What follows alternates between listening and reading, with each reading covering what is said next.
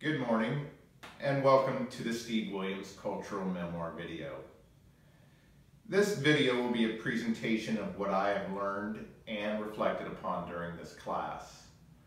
The theme of this presentation will be evolution, because I believe this class has led to a professional maturity and reflection that is beneficial to organizational management. This journey will cover the modules we have reviewed, their importance, what they've meant to me, and how they can be used, with a few twists along the way. But first, a little bit about myself. Well, I grew up in Americus, just outside of Emporia, was a part-time Army brat, but I was also raised by my grandmother. I was never a very devoted student, so at 18 I enlisted in the Army, and after 3 years of service, I enrolled at ESU in the fall of '94. After 2 years, however, I did drop out, and having my share of life events in the past 20 years, I did vow that I would complete my education, so here I am. I currently live in Independence, Missouri, on the same streets, just a few blocks north of where President Truman lived. I currently work at the Federal Reserve Bank of Kansas City. I have a few passions, mainly service to others, and I volunteer in several organizations to include the Kansas City English Bulldog Rescue Group, the American Legion, and the Kansas City Community Kitchen. I am a red coater with the Kansas City Chiefs. I'm a barbecue enthusiast, as well as a certified barbecue judge. So with all of that in mind, and a little background about myself, I invite you to sit back and enjoy the program. Do one thing every day that scares you. Eleanor Roosevelt. I once weighed 240 pounds and had lost 80 pounds in the last year and a half. Motivation is that driver necessary to attain a goal. Without motivation, demoralization is a considerable factor. Management can use motivation both positively via a reward system or negatively through fear to produce results. The buck stops here. Harry S. Truman. Leadership is the influence of others to achieve goals. Leadership provides direction and maintains order. Without leadership, achievement of goals is significantly reduced and complacency could become an issue. Managers could use leadership to empower employees to develop a strategy that would help the organization increase production. Can you believe I can still fit in my dress greens? There are two kinds of leaders. One on the back of the dog sled yelling mush, and another that is in the pack pulling alongside the others, but happens to be in the front. I want to be the latter. Alone we can do so little. Together, we can do so much.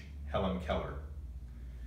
Teamwork is the cooperation among parties to achieve a common goal. Teamwork combines resources to produce results and share responsibilities so that no one person or division is unfairly burdened. Without teamwork, there is an increased risk of not obtaining success. If a quarterback is playing by themselves, they don't stand much of a chance. Managers can use teams to complement strengths that maximize results. In any moment of decision, the best thing you can do is the right thing. The next best thing that you can do is the wrong thing. And the worst thing you can do is nothing. Theodore Roosevelt. Decision-making is choosing the best possible outcome, defining problems, assessing the outcomes, then selecting the best solution. Decision-making assists with maximizing results. Without decision-makings, we are left to the whims of fate. Managers could use decision-making to determine if they should hire a contractor or permanent employee for a new position. This could affect insurance costs, which has huge impacts. If everyone is thinking the same thing, the then someone isn't thinking. George S. Patton. Diversity are the variations and qualifications that make everyone unique. Diversity means that we have different strengths that can contribute to an organization. Without diversity, we risk stagnation, or worse, extinction, such as a single variety of banana that becomes monocultured.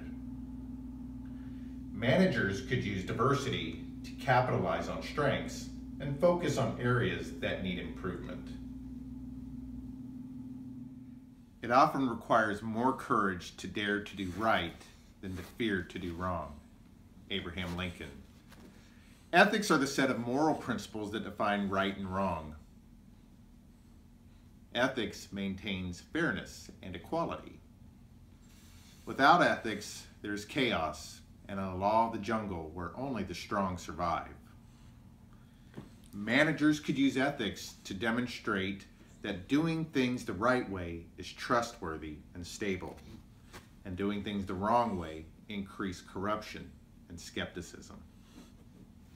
Eloquence is the power to translate a truth into language perfectly intelligible to the person to whom you speak.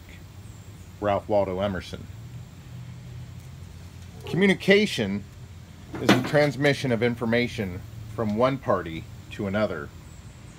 Communication maintains coordination and status of actions and deliverables. It lets the right hand know what the left hand is doing. Without communication, there is no structured environment, and individuals could be endangering company goals by doing something the wrong way. Managers could use communication to email employees about an upcoming activity and what to expect. I'll leave you now so I can enjoy these delicious ribs that I can communicate will be delicious. Special thanks to my wife Tammy for helping me film this presentation. Have a good day.